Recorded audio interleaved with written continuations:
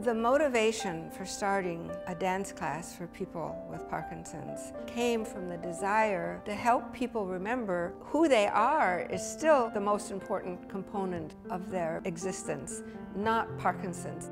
At first didn't want to do it because I thought I'd be associated with a lot of people on the stage of Parkinson's that I didn't want to be at, and that would be discouraging to me. But I finally went, and I've never regretted the decision that I made. Medicines can't always do as much as we want, so I've been recommending people for years and years to take dance for PD. I see transformation happen in front of my eyes. So people often come into the class with a lot of rigidity, and suddenly in that space, they come alive. My hands are so stiff I can't straighten my hand out. You know, just start moving gently and all of that stiffness goes away. There is something magical that takes place in there. I'm not sitting there thinking about my body. I'm just trying to move.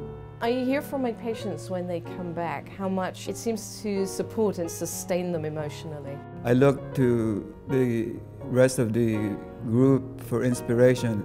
We are there for moral, spiritual, emotional support. When I came in, I really didn't even have a chance to be skeptical because the group immediately embraces you. It's a time when you connect, and you don't have to be embarrassed because everybody else has a problem too.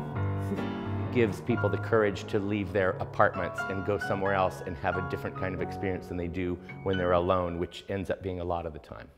When someone shakes hands with someone who can hardly hold their hand up, they're honoring the humanness of the individual. The feeling I get from being in this group is a feeling that it's going to be hard to replace with any other activity. So I hope it lasts as long as I do. No matter what stage you are or what your previous experience has been with exercise or movement, you belong here.